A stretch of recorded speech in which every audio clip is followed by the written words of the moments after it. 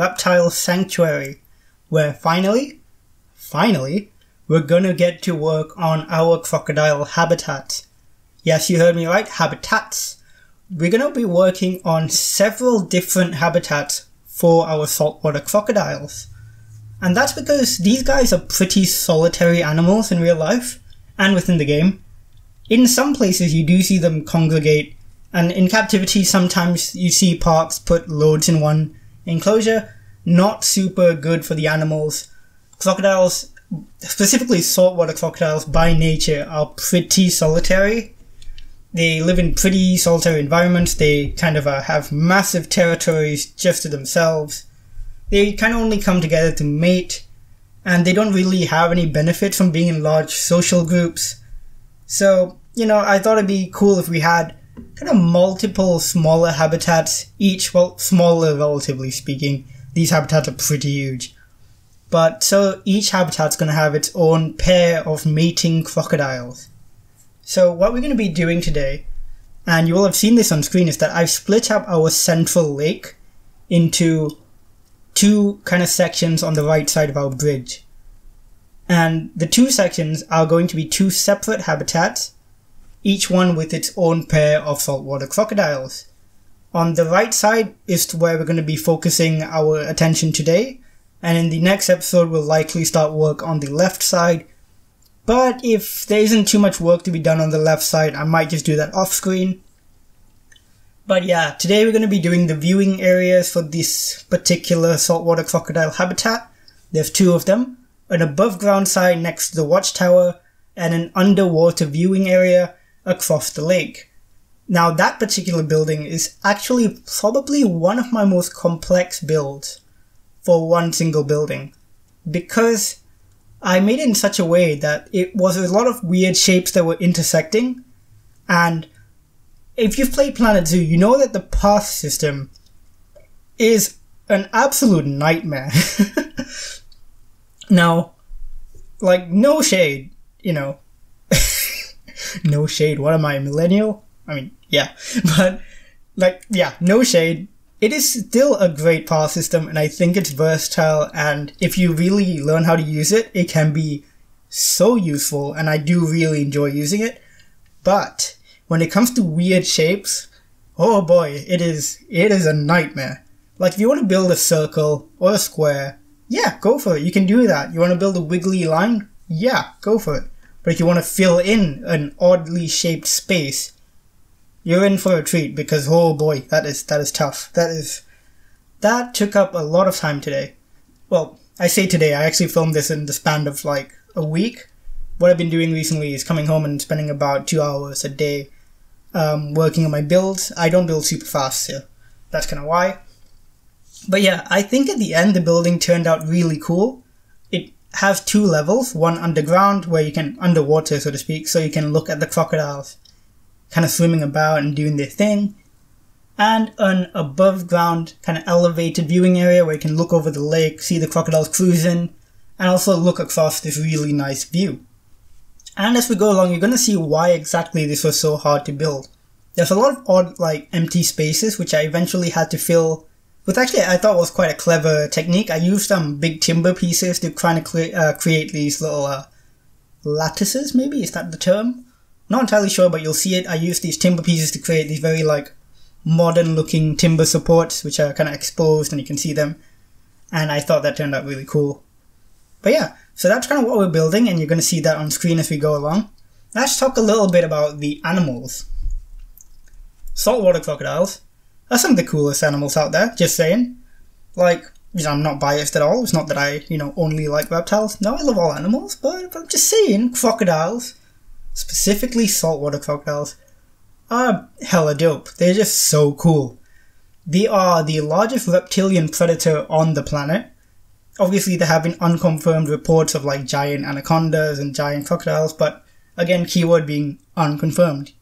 Confirmed, right now, the saltwater crocodile is the largest reptilian carnivore on the planet. It is an apex predator. It is, once again, hella dope. It's just so cool. They're massive, massive animals. They grow up to about 20 feet. And in fact, about 2 months ago, I was in the Philippines, And I can't remember when exactly it was, but villagers captured what ended up being the largest confirmed saltwater crocodile ever caught. And it was named Lolong. And it's kind of preserved right now because it did die eventually in captivity due to pneumonia, I believe. And they preserved this huge, magnificent animal. They preserved it. And you can actually see it at the Natural History Museum, I believe, on full display in Manila. And holy crap, standing next to this huge animal, I couldn't believe it. This thing was huge. I believe his eventual length was about 20 feet. And 20 feet doesn't sound too big until you're standing next to one and you're like, oh my god, that is a huge animal. So, yeah, that was a pretty cool experience. I do wish I got to see him when he was alive, but even just seeing his preserved body was, oh boy, that was a breathtaking experience. And I have seen some pretty large specimens before. In fact, at the same time when I was in the Philippines, I went to a reptile sanctuary. I believe it was on Palawan Island. I can't quite remember. But they had some huge crocodile specimens, really tremendous animals, and I was just so impressed by just the size and the scope of these animals. But, you know, of course, size isn't everything. These animals are really, really interesting in their own right, besides, obviously, their giant stature and their predatory nature. What's really cool as well is that they're pretty good parents. They, really take care of the eggs that they lay.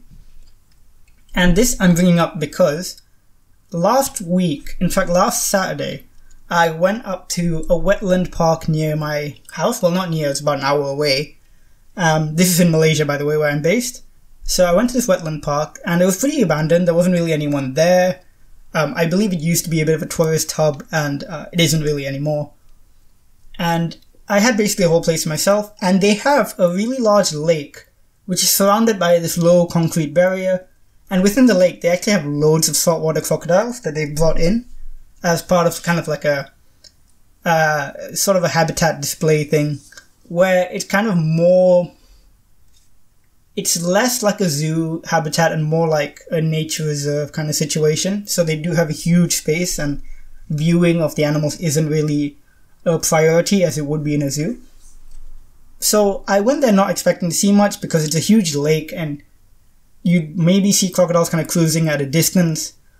But I got super lucky because I was walking along this barrier and I looked down into it, and right next to me was this maybe about 7 to 8 foot long female crocodile, saltwater crocodile, and its nest.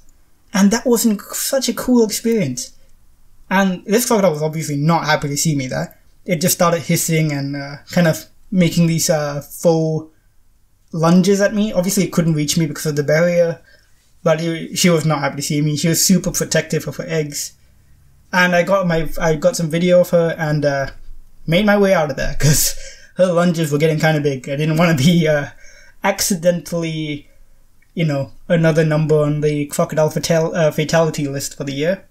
So, but it was an incredible experience. They're such beautiful animals. And I will be uploading that video, actually, of the crocodile and her nest. Probably later this week at some point, because I do have that mostly edited now.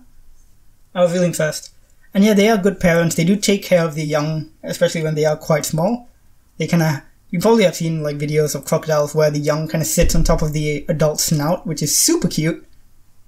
And one interesting thing that you might know about crocodiles, or you might not know, is that they can regulate the temperature of the eggs to actually change the sex of the baby, which is bonkers. It's one of the really cool things that you see in the animal kingdom, that, just via slight changes in temperature, you can it's like these animals have such interesting instinctual behaviors. They know when there's a skewed sex ratio in their population, and they're like, okay, now I have to make these eggs slightly warmer, which is insane when you think about it. Obviously they're not thinking, yes, this is what I have to do. It's all instinctual, but that's just such a cool thing, and I think that's super interesting, especially for a reptile. And people usually think reptiles aren't particularly intelligent, but they really can be. Especially crocodiles. Crocodiles are super smart. And another cool thing about crocodiles is that they're more closely related to birds than they are to other reptiles, which is super fascinating. Which means they're also more related to dinosaurs than other reptiles, which is super cool. That is something you would definitely want on your CV. More related to dinosaurs than other reptiles. What am I saying? But they're just incredible animals. And, you know, when you see large saltwater crocodiles, often they don't really do very much. They kind of just sit down. If they're not, you know, cruising a river or lunging at prey, they kind of just chilling, sitting on a riverbank, not doing an awful lot. And that's because they've got this incredible evolutionary ability that when they've eaten a big meal, they can just chill for months, you know, weeks and months without having to eat an awful lot of food, which has allowed them to kind of stay the top predator for millions of years. When you don't need to eat all the time, it means you don't need to hunt for prey all the time, which means you don't need to take risks all the time. Very useful when you want to stay alive and reproduce. Like I said, some of the coolest animals on the planet. They're, again, quite sluggish on land, but in the water, incredibly fast animals. And yeah, I just can't say enough cool things about them. I'm thinking of doing this actually for more episodes, talk a little bit more about the animal itself alongside my builds. So if you do like hearing about all this, please do leave me a comment and just say, you know, I did like hearing about that fact file, can we have more? I might even try and structure them a bit better so we have an actual fact file for each animal.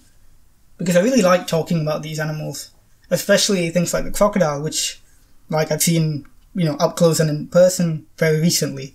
So, would love to do more of that. Please do let me know in the comments down below. Now that we're done talking about the animal in question, let's talk a little bit about the park. Now, Bumi Reptile Sanctuary is coming along really nicely. It's kind of well forested. There's not too many more habitats we have left. I'd say we're about 60 to 70% done with the park.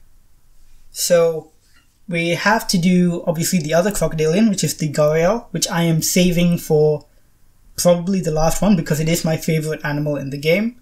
And if you want to know what my other favorites are, please do check out my top 10 animals in Planet Zoo video. I put a lot of effort into that one and I really like it, so please do check that out if you haven't already. But spoiler alert, the gharial took number 1. It's the coolest animal in the game. So I'll probably save that for last. A couple other animals we're going to be adding in soon are the pangolin, which is not a reptile, and all of our small reptiles, so all of our exhibit animals need to go in. And there's a lot of those. Obviously we have loads of lizards, we have like the Gila monster, we have like 2 iguana species, the lesser Antillean and the green iguana. And we have loads of snakes like the yellow anaconda, eastern brown boa constrictors. So all of those are going to be coming in to the park. And once all of them are in, we're pretty much done. As far as infrastructure goes, I don't think we're going to be introducing any more really big buildings. When it comes to the gharial habitat, we will be. And obviously the smaller animals need their own kind of areas to be placed in, so those are going to be some bigger buildings. But other than those, like, we're not going to be doing anything like the watchtower, I think. So yeah, that's kind of it for Bumi Reptile Sanctuary. Probably get about 4, 5, 6 episodes maybe. I know I say this a lot, but you know, I'm going to try and keep it relatively short because I really want to get onto my next park build, which I have a really good idea for. Not to say I want to rush through Bumi, I'm still going to take my time because I really love this park and I don't want to, like, you know, put out rushed content, or even just for myself, I don't like rushing through builds. I really like taking my time and making sure I really enjoy a build. So I'm going to take my time with that. And once Bumi Reptile is done, it will be done. And we'll likely not revisit it unless we get more reptiles, which, you know, fingers crossed we do in the future. Some cool ones to get would be false gharials, I think they're pretty cool. American alligators, they're really cool. Nile crocodiles, that would be something.